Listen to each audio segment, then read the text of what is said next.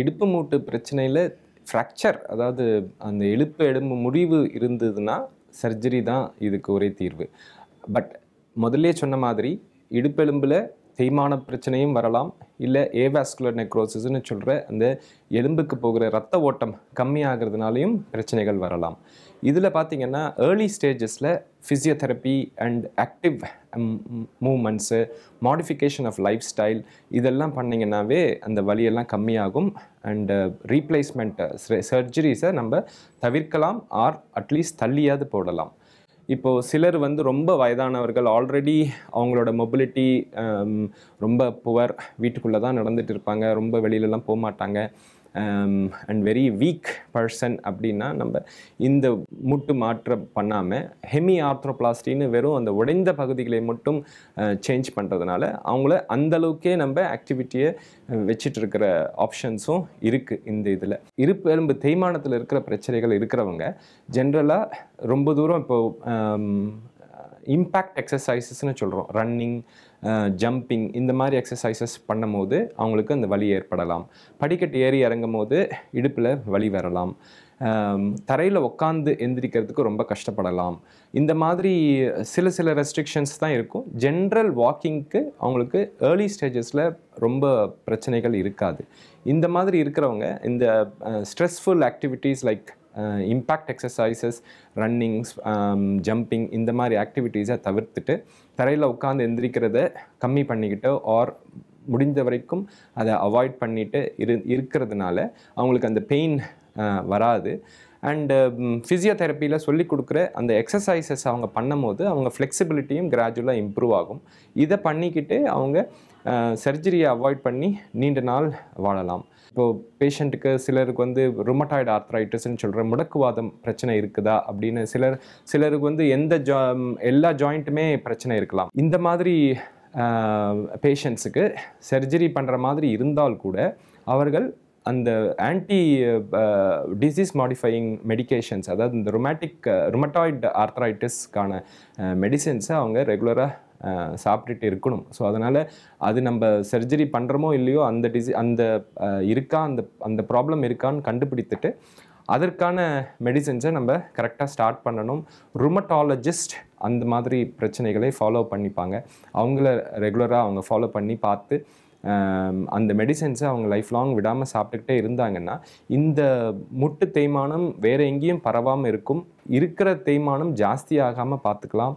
ஒருவேளை ரொம்ப advance stage போயிடுச்சுன்னா ஹிப் ரீப்ளேஸ்மெண்ட் பண்ணிட்டதுக்கப்புறமும் இதே மெடிசன்ஸை கண்டினியூ பண்ணிக்கிட்டே இருக்கணும், இந்த முடக்குவாதம் இருக்கிற பேஷண்ட்ஸ்க்கு மட்டும். இதை தவிர அந்த ஏவாஸ்குலர் நெக்ரோசிஸ்ன்னு சொல்கிற அந்த ரத்த ஓட்டம் கம்மியாக இருக்கிறவங்களுக்கு எம்ஆர்ஐ ஸ்கேன் பண்ணி ஏர்லி ஸ்டேஜஸில் பிடித்தோம்னா மெடிசன் ட்ரீட்மெண்ட்டில் பண்ணிடலாம்.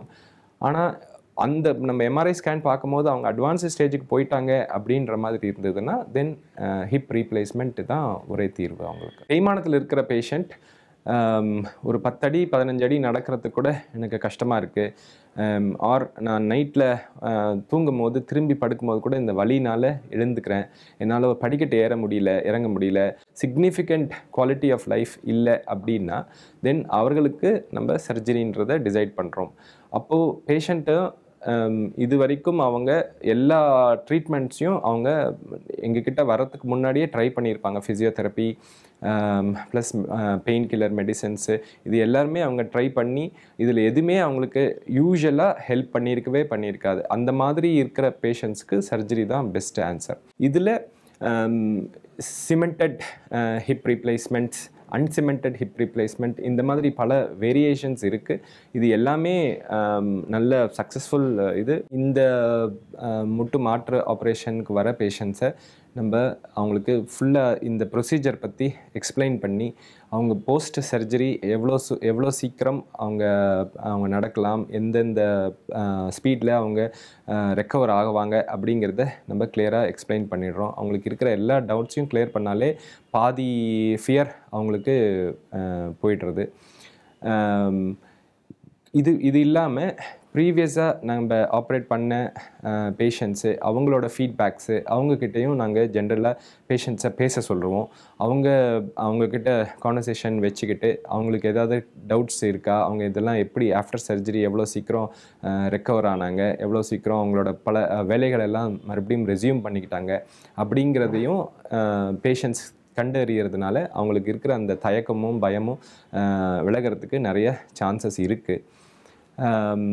ஜென்ரலி ஆப்ரேஷன் இந்த மாதிரி ஒரு ஆப்ரேஷன் அட்வான்ஸ்மெண்ட் நிறைய வந்திருக்கு. ஒரு மேக்ஸிமம் டைம் பார்த்திங்கன்னா 1.5 மணி நேரம் to 2 மணி நேரத்துக்குள்ளே இந்த மாதிரி ஒரு ப்ரொசீஜரை முடிச்சிடலாம். இப்போது அனஸ்தீசியா வயசுலேயும் நிறைய டெவலப்மெண்ட் இருக்கிறதுனால அவங்களுக்கு இந்த ஸ்பைனல் அனஸ்தீசியா, எப்பிடியூரல் அனஸ்தீசியா அப்படின்னு வெறும் கால் பகுதிகளை மட்டும் மறத்து போக வைத்து விட்டு அதுக்கப்புறம் இந்த மாதிரி முட்டு மாற்று ஆப்ரேஷன் பண்ணுகிறோம்.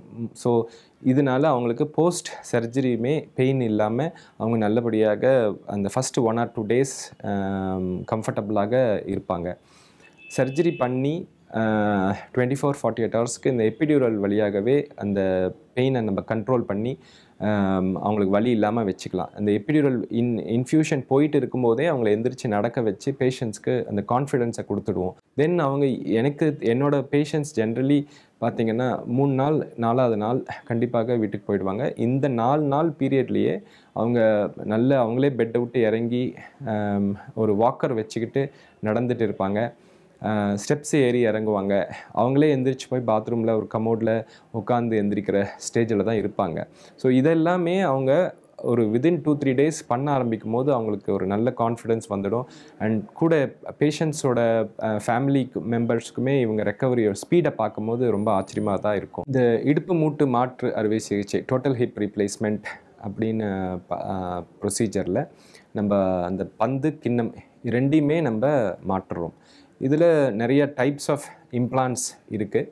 இதில் காமனாக யூஸ் பண்ணுறது சிமெண்டட் இம்ப்ளான்ட், அன்சிமெண்டட் இம்ப்ளான்ட். இந்த சிமெண்டட் இம்ப்ளான்ட்டில் அந்த எலும்புக்கும் இம்ப்ளான்ட்டை வந்து எலும்போடு ஃபிக்ஸ் பண்ணுறதுக்கு சிமெண்ட்டுன்னு ஒரு மெட்டீரியலை யூஸ் பண்ணி அதனால் அந்த ஃபிக்ஸேஷன் நடக்கிறது. இது ஆல்மோஸ்ட் ஒரு 40-50 வருடமாக இந்த ப்ரொசீஜர் வெரி சக்ஸஸ்ஃபுல்லி நடந்துகிட்டு இருக்குது. அடுத்தது லேட்டஸ்ட்டுன்னு பார்த்திங்கன்னா அன்சிமெண்டட் ஹிப் ரீப்ளேஸ்மெண்ட், வேறின் அந்த எலும்பே வளர்ந்து அந்த இம்ப்ளான்ட்டுக்குள்ளே க்ரோ ஆகி அது பிடிச்சிட்டு இருக்கிற மாதிரி ஒரு ப்ராசஸ். அது லாஸ்ட் ஒரு 30 இயர்ஸாக வெரி சக்ஸஸ்ஃபுல் ப்ரொசீஜர். அது இந்த 2 வகையான இம்ப்ளான்ட்ஸுமே எந்த வயதினருக்கும் பயன்படுத்தலாம்.